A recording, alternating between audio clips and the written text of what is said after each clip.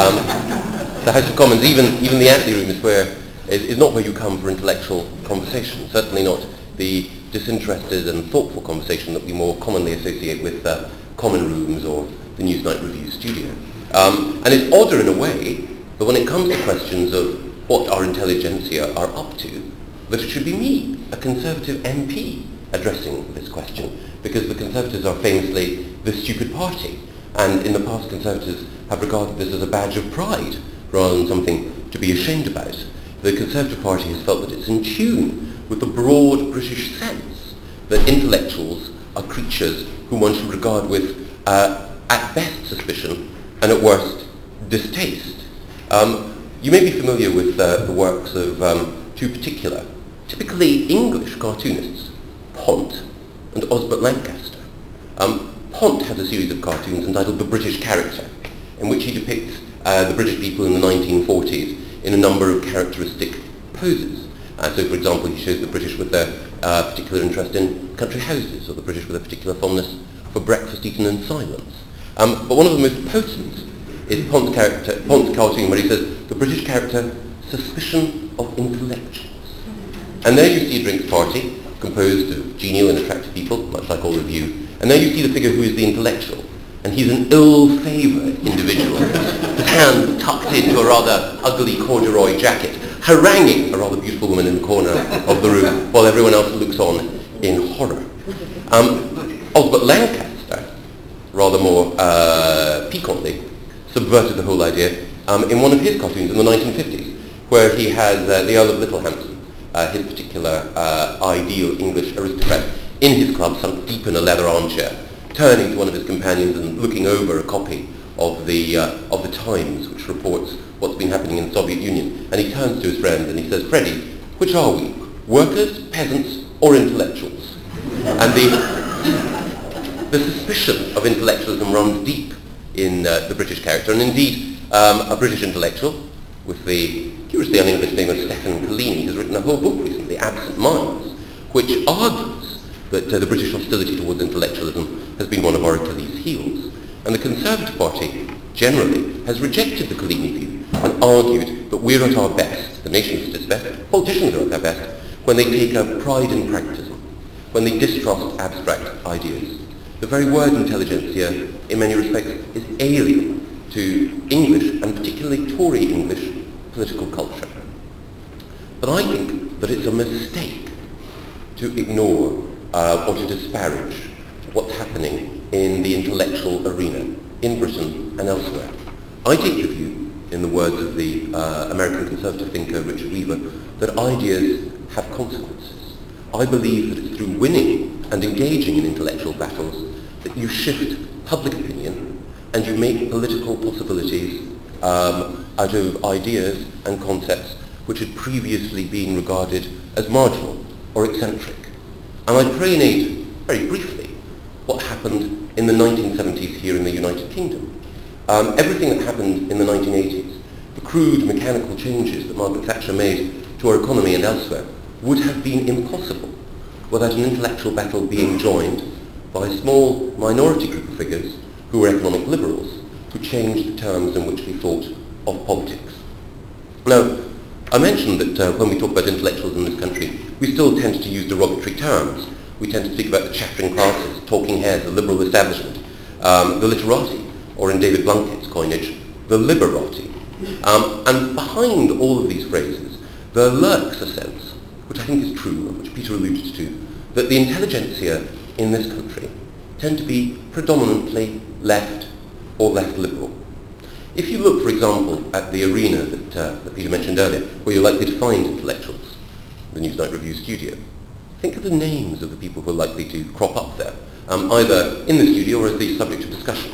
Tom Paulin, Germaine Greer, Jonathan Glover, Harold Pinter, John Pilger, all, Echo Esham, any of the figures you're likely to see appearing, any of those whose works are being discussed, which have a political slant, tend overwhelmingly to be on the left.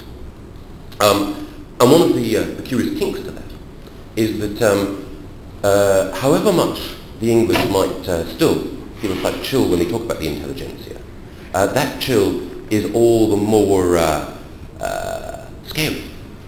If you were to use the phrase right-wing intellectual, in fact, calling someone a right-wing intellectual is possibly the most damning term that you can deploy in English conversation. It implies conscious wickedness. Someone who's in love with Wagner, Tweed, and the torture of small animals. People like Roger Scruton, Maurice Cowling, or Andrew Roberts. There's only one thing worse, of course, than an English right-wing intellectual, and that's a right-wing US intellectual. Someone who is in hock to big oil, big tobacco, and is anxious to erect a big brother state. Names like Milton Friedman, Paul Wolfowitz, and Irving Kristol are in fact bogies that are used to frighten small children these days, rather than distinguished contributors to a broader intellectual conversation. And one of the things that I do want to stress is that while I deprecate that, and while I believe that what the New Culture Forum is attempting to do is to reclaim the concept of respectable intellectualism on the right, I do acknowledge why it is the case that most intellectuals, or people who wish to style themselves as intellectuals, tend to be on the left.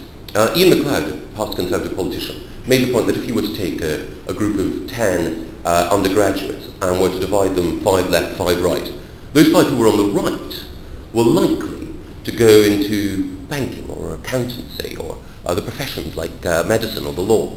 Those 5 undergraduates who were on the left were far more likely to become tenured academics, broadcasters, film directors, civil servants.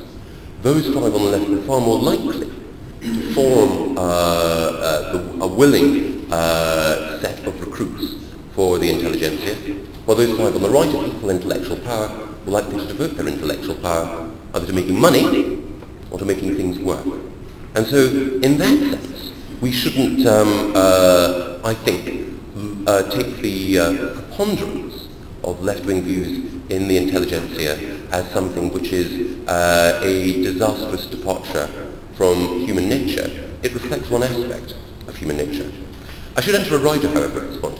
As people like Shelley and others have pointed out, if you look at the annals of English literature, you will find that most of the best writers and poets are conservatives, whether it's T.S. Eliot, W.B. Yeats, Shakespeare, Wordsworth, Pope, or Dryden.